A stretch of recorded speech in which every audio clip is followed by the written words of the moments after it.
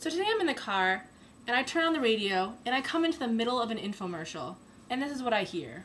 And one day I got out of the shower, and my daughter said, "Mommy, why is it so wrinkly?" And I knew I had to do something. So I called Dr. Smith for the mommy makeover. Dr. Smith is one of the leading plastic surgeons in North America. That summer I went to the beach with my daughter, and one of the 19-year-old lifeguards was looking at me. I took it as a compliment. What was wrinkly? I'm confused. Project. Life size. So I know that there are a lot of girls and guys that tried out for the channel and didn't make it and really are excited about the idea behind Project Life Size. And we've been very blessed, honestly.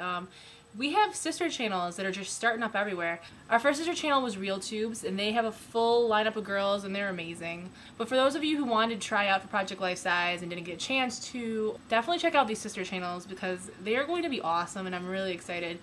The first one we have is called Big is Beautiful. Big is Beauty Project, that's one. Margo, stop it. And there's actually a casting call video. It says, "Attention men and women of all ages. Are you plus sized? Are you tired of the media portraying size unrealistically? Do you want to be the change in the world? Do you know the meaning of real beauty?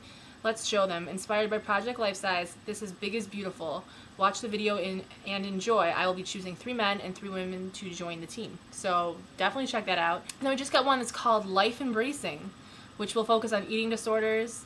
And it was created by Asteria, I can't speak, I'm from Michigan, from RealTubes, and she's holding auditions that are starting now and ending on January 20th. So I will link all these in the sidebar, wherever that sidebar may be. And I know that there are some girls, even within Project Life Size, that actually want to audition or help out.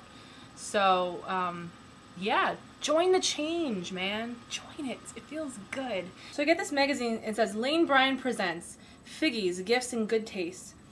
So basically, they're in cahoots. Use your Lane Bryant credit card, right? It's all screwed up because it's in my car. Then you open it up, and these are the kind of things they're selling. Do you see this?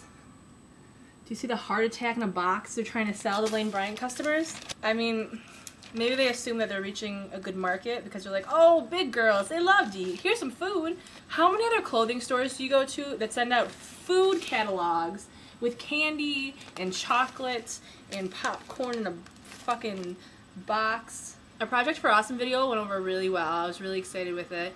I hope that everyone watched it. I hope everyone liked it. I liked the video a lot. Girls Inc. actually contacted me on Facebook, and they were excited, and they put it on their Facebook page. And also, here's the part where I forgot to thank MrAdamSir for filling in on Friday. You're amazing. And I'm pretty sure every girl that watches this channel's heart just skipped a beat when they woke up next to MrAdamSir. They're all like, why is there a boy? Oh, it's Adam. Oh, he doesn't have a shirt on. Oh, he's got a tattoo. And they probably thought some very dirty thoughts. Just putting it out there. So we have a topic for this week. Our topic is Lucy's topic. If you could meet any 10 people in the world, alive or dead, who would you choose? This is not going to be a list where I'm like, I want to meet Jesus. I want to meet Gandhi. I want to meet Plato. No. These are any people that I want to meet so I can like go to dinner and then jam with them. Margo, that's creepy. You can't come up behind people when they're trying to vlog. You gonna stand here? You gonna stand here? You want me in the video? You wanna say hi? Apparently not. Number 1, and this is in no order of which one I want to meet more and which one I want to meet less. Chris and Danya. He's my buddy on the YouTubes, but we haven't actually met in the real life. And we talk on the phone. I enjoy him. And I know that we're going to be meeting in real life at some point. Possibly putting out a box set, possibly doing a tour. His music is going to be what people make babies to. And my music is going to be what the girl listens to when the guy leaves her with the baby. Tori Amos, I have a soul connection with Tori Amos. I love her book. Actually, I've been rereading it again. And I love it. I just love the way that she looks at the world. I love the way that she looks at music and where music comes from and how people are inspired and how people can get really wrapped up into thinking that they are the source, they are the one that comes up with everything. But in reality, you just are able to access and tap into something that's bigger than you.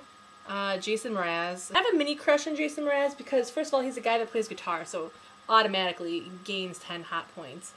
But he's a genius. I love his voice. I love his lyrics. He would be fun to jam with, just hang out and come up with songs with. Oh, and make YouTube videos with? Yes. Sarah Mclachlan.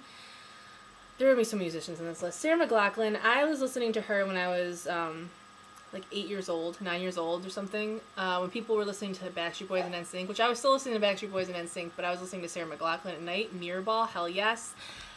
Sharon Olds, she's a poet, and I'm not into poetry usually. Her poems just speak to me on a whole other level. I actually have some quotes from her poems on my Facebook. I think I did not want to be born. Slowly I was pulled away, but I would not let go. Perhaps they had to knock me off with a stick, like someone clinging to a live, downed wire. I came away with the skin of the other world in my palms. Lisa Williams, yes, she's a medium, and a medium clairvoyant, psychic, whatever, and she has a TV show that I watch sometimes. She's really cool too. Who's next? Who's next? Who's next? I feel like I'm hyped up on the juice. Okay, this is a person, so I know that this list is people that we want to meet, and I assume that's for the first time. This is someone that I've met, but I want to meet again, because I feel like the first time didn't do it justice, and that's Michelle, AnythingSarcastic. I feel like we were soulmates in another life, and I don't understand why at 888 we did not hang out. I was so consumed with everything that was going on, and I think I was so excited about the fact that I was hanging out with the 5 awesome gays that I couldn't even focus on anyone else. But Michelle, I adore you, and I want to meet you again, and we are going to meet again, and I'm going to New York, damn it. Something's gonna happen. Dog, why won't you shut up? Why won't you shut up? Okay, next person, Jesus. I know I said I wouldn't say Jesus. I would like to meet Jesus simply for the fact that I would like to meet Jesus simply for the fact that I would want to know, hey, Jesus, so what did you actually say? What actually went down? What do you actually think? I would just be interested in hearing the story from a first-person perspective instead of, you know, people that didn't know Jesus and like 40 years later. Just an idea.